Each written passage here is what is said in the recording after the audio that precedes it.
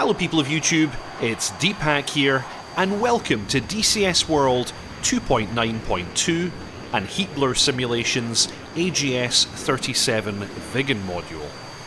Welcome to tutorial 13, Mark 71 General Purpose Bomb DYK mode.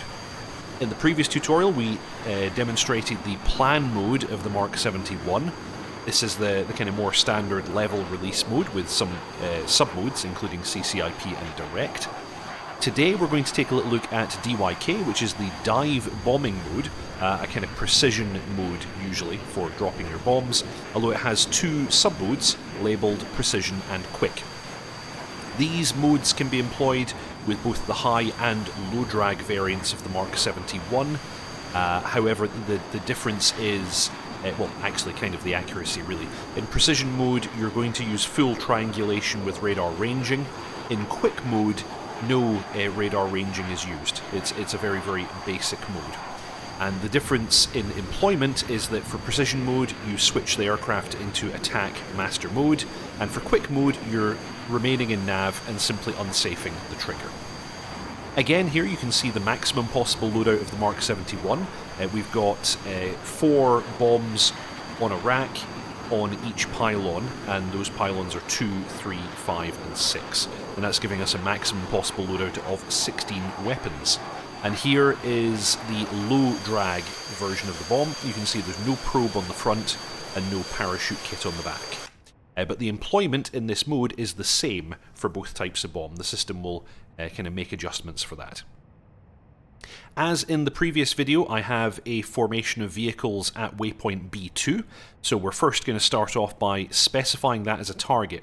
For precision mode, you must have a target fix. For quick mode, you don't need anything at all. You can attack any point on the ground. I'll first demonstrate precision. This is the pre-planned precise mode. So we're going to go to tactical mode on the CK37, switch it to input, and we're going to enter 9 and then B2. We've now defined B2 as a target waypoint.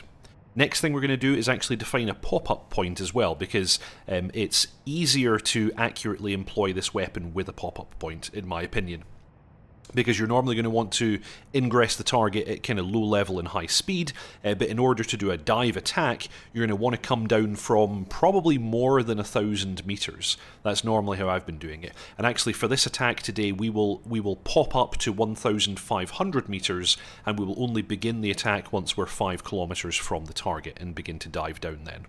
So for this, I'm going to do a pop-up of 190 degrees, and a distance of 10 kilometers. So in tactical input mode, I enter 19010, so 190 degrees, 10 kilometers, and I press B2, and that's me now defined a pop-up point for B2. If I go back to output and back to actual position, and I select B2, you'll notice that it is actually indicating U2, which is my pop-up point. So note that the steering cues that I get on the HUD will direct me towards the pop-up point. However, the heading on the central indicator and the distance indicated here are in fact to the target, so that helps us reference that. Next thing is to take a look at the weapon selector. Let's adjust my camera just a little bit.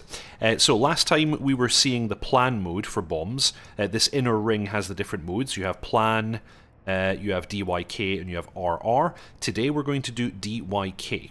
So let's move the selector to there, and we're now in that mode. As before, we can select the interval between our bombs. I'm actually going to leave it on 15 meters. That's a perfectly good setting. And as is generally the case with these bombs, we're going to leave it in series. You do have the option to drop individuals, but in my opinion that's a little bit pointless in the Viggen. So we're going to leave it in series, and we're going to pull and hold the trigger for the complete release. Next we'll set up the kind of cockpit indications. We want QFE set for the target area, which I happen to know is 1010. If we check the knee board, we can see it here, QFE 1010.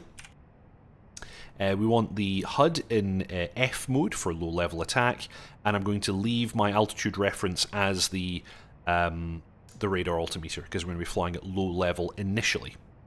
And then I usually would have the HUD in the low position, but I'm going to leave it in the high position at first, because the nav symbology is actually hard to see at first. You can see it's quite high up on the HUD right now. So I'm going to leave the HUD high, and then when I do my pop-up, I'll drop the HUD into the low position. Apart from that, there's not too much more setup that we need to do here. So I'm going to leave the camera about here. We're going to begin in nav master mode, and we will only transition to the attack master mode once we hit the pop-up point. So let's come out of active pause. We're going to go, let me see here, zone 1 afterburner, and initially I'm going to descend to 100 meters on the radar altimeter. So let's get the aircraft down into our kind of low level, and let's get ready. Pop-up point will come up quite quickly, especially at this kind of speed. So this is all going to happen fast, but if necessary I will pause. Also note, actually let me pause here just now, you'll note that we actually have this little range indicator here. In the nav mode this appears when you are less than 40 seconds away from the attack. So just be aware that at first you might not have that, but it will then pop up later. So we're going to continue to fly to the pop-up point, and then we're just going to wait for that switch to M2 on the waypoint indicator there on the right. It's going to happen about now. Okay, we're now M2. I'm going to switch attack master mode, and we will pause very quickly just there. So yeah, we noticed that the waypoint indicator switched from U2 to M2. That means we know that we're now indicating for the target. Target is indicated by this ring. You'll notice that the poles for range indications have appeared, as always, and there is a pipper. However, right now the pipper is way up above the HUD. And that's okay, that's because of our speed and the current configuration. What we're now going to do is we're going to do a fairly aggressive pop-up. We're going to get ourselves up to at least 1,000 meters. I'm actually going to aim for about 1,500. And I'm going to roll the aircraft inverted and pull it back down towards the target. Now, as with pretty much all the other modes, we're going to want to put the pipper in the target circle, or on the target if the target is not quite where the target circle is, before we then unsafe the trigger. Note that unsafing the trigger redefines the target location, so you want to make sure that pipper is stable and as accurate as you can make it before unsafing the trigger.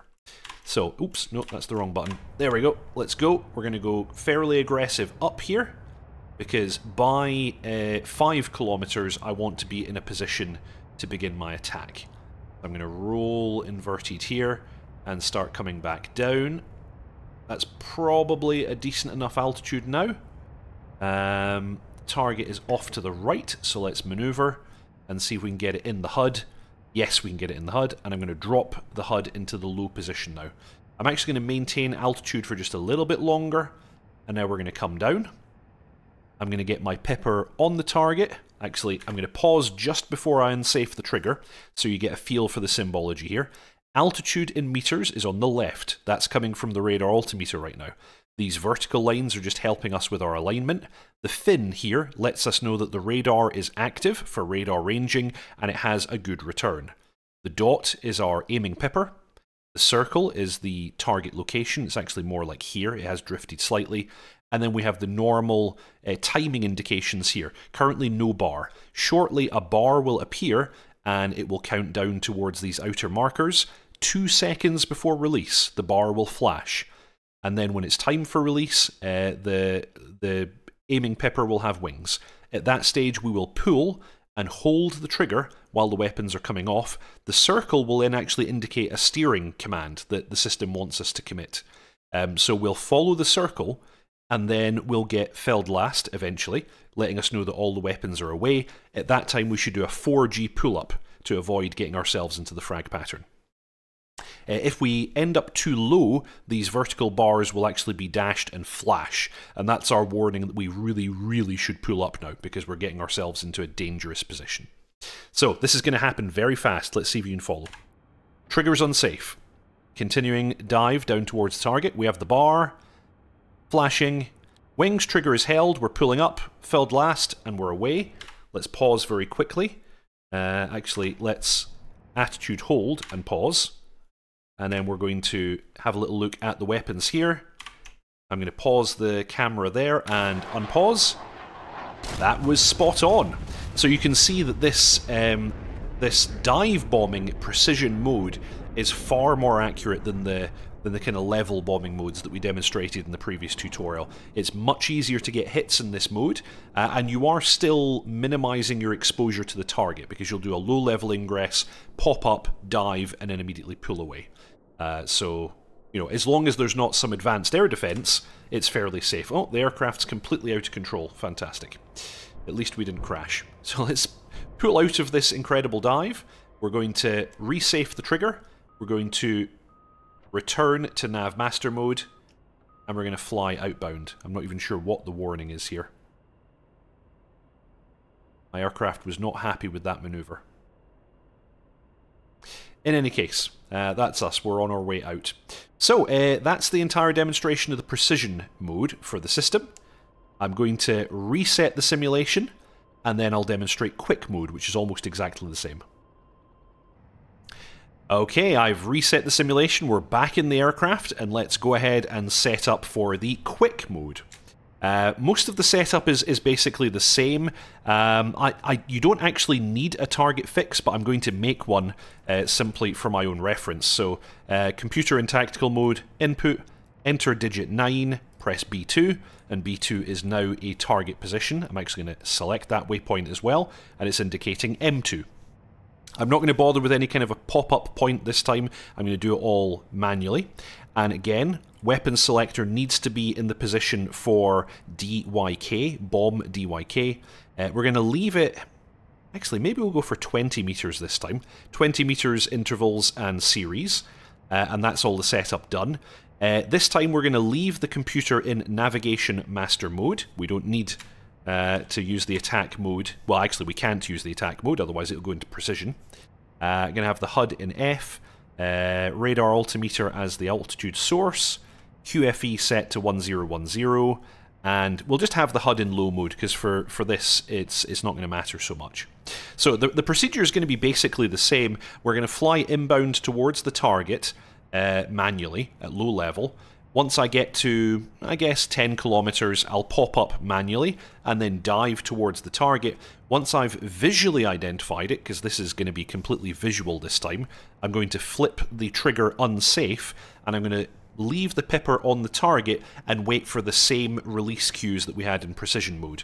Very important to note that in this mode, we have no radar ranging. The system will use basic triangulation only. And because of this, the QFE must be accurate, otherwise we're going to be off with our attack. So I know the QFE for this area is 1010. With that programmed, it should be close enough. Other thing to note, although I've not covered it in previous videos, the system does have a target motion analysis mode, where if you're moving the pipper to follow a moving vehicle, the system will actually take that into account. By default, that feature is off in the CK37 computer. You can enable it. I'm not going to cover that in this tutorial. I'll make a bonus later where I cover that system. But note that in quick release, that system is inhibited anyway. You would only be able to use that with the precision mode. So, let's continue inbound. So for this attack, I'm just flying the HUD symbology and the central indicator, and I'm waiting for the range to reach the point at which I will manually pop up. I'm not going to use any kind of a pop-up point here.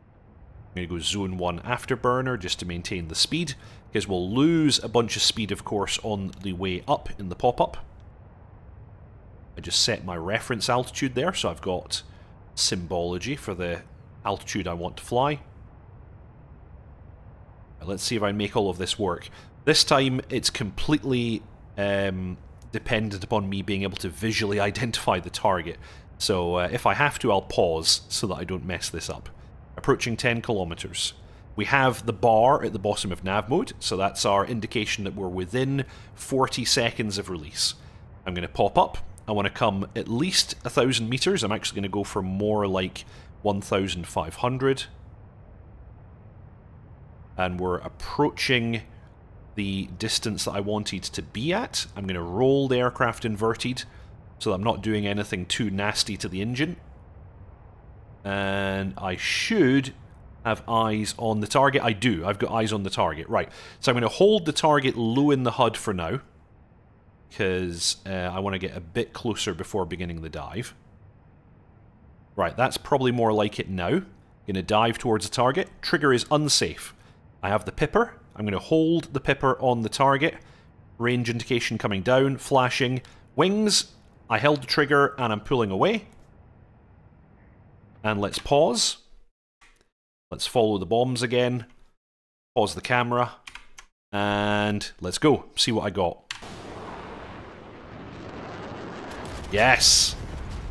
Very good. Basically the same result again. That was super effective. So even in quick mode without using the radar, you're getting a pretty accurate attack here. That's looking very nice indeed. We've effectively destroyed basically all the targets. One is damaged and one is untouched, but the rest are completely destroyed. So that was fairly effective. I'm going to go weapon trigger safe again, and we're immediately back in master mode. Sorry, in navigational master mode this time, because we didn't use attack. So we could now navigate to the next waypoint straight away. So those are the two sub-modes in DYK, otherwise known as dive bombing mode, for the Viggen. You have precision, which requires a target fix point, and you have quick, which you can do anywhere that you can point the weapons pipper, basically. Both of them are very accurate ways of dropping bombs. Okay, I hope you enjoyed that. Thank you very much for watching. If you haven't already, please subscribe, like, and comment. It's a really big help to me and to the channel. You also have the option of further supporting the channel by joining DeepHack's ground crew for a small monthly fee by clicking the join button below. Thank you very much, those of you who've already done so. Your names are appearing on screen now. There are some small benefits, other than just knowing that you're supporting me in creating this content. You get to join DeepHack's Ground Crew Discord, where we all interact with each other, and we also, on a kind of semi-regular basis, we do some flying together as well in DCS. So thank you all very much for watching, and I'll see you next time.